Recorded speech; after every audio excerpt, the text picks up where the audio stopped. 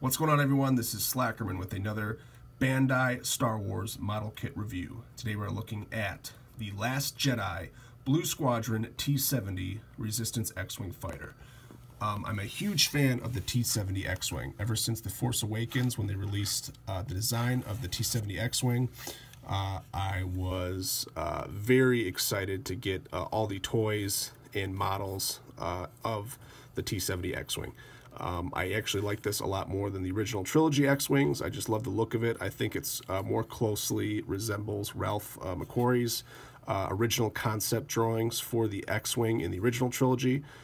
So again, I just think it's a great design. And again, I had this model built and painted by the same guy who does all of my Bandai model kits. And again, another amazing job. This is the best way to go easily. The Bandai model kits is the best way to go as far as collecting Star Wars starships, especially in the 1/72 scale. So let's take a look.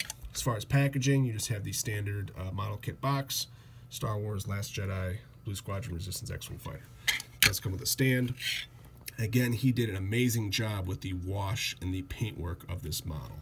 So taking a look at the nose, you can see he did a nice black wash with some weathering and kind of soot collecting on the nose. The blue and gray all looks nice. Again, it has a nice dull coat all over it, so it looks worn, like it's, obviously it's not factory fresh. The front, again, tons of black marks here, which I really like. I like that the model kits are now coming with the kind of plastic or glass. It's actually plastic, but to simulate the glass cockpit. A lot of them just had the frame, so I like that this one included that. Obviously, he painted just the level of detail he did with the pilot, the Resistance pilot. You can see actually painted the blue on the helmet, which looks great.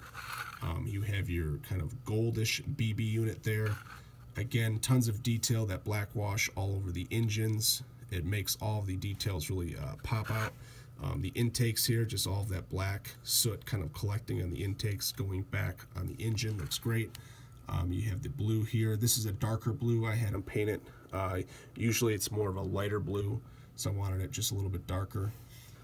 Taking a look at the back, again, tons of detail with the engine and then the thruster nozzles. Everything looks great.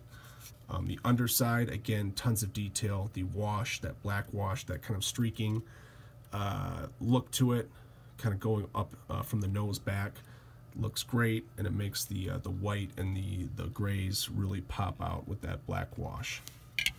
The blasters or laser cannons are nicely done too. Obviously, you can open up the S-foils or extend them all the way. This one, for some reason, they tend to fall back in. They don't stay locked as well as my Black Squadron or Pose X-Wing, T-70 X-Wing. But again, as long as you don't bump them, they will stay open. They're just not as secure as my other T-70. So again, just taking a look at all the detail, the Bandai model kits, especially if you can paint this at this skill. I can't. I could probably put these together, but I couldn't paint this well. So if you can, this is easily the way to go, because the model kits are only $20. I'm sure with the time, depends on your skill level, but obviously, let's say maybe 2 days to build it.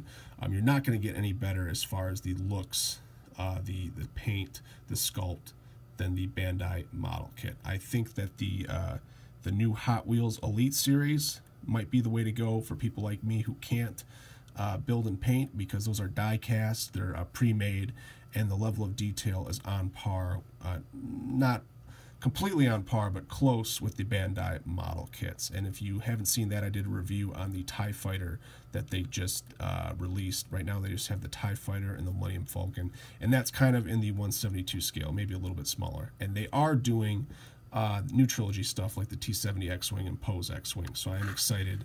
Hopefully that line does well, so they release rather, the T-70 X-Wing. But as far as this model, again, another 5 out of 5. If you don't, obviously it's not going to look this good if you don't have this skill level as far as the paint work, or if you can't find a model shop to do it. But if you can, easily this blows away anything that, any die-cast model or any toy that's going to come out. This is the way to go for Star Wars starships. So easy 5 out of 5, and this is probably one of my favorite Star Wars models I own now.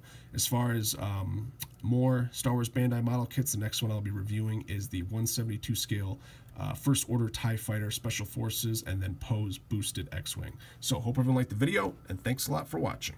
Bye.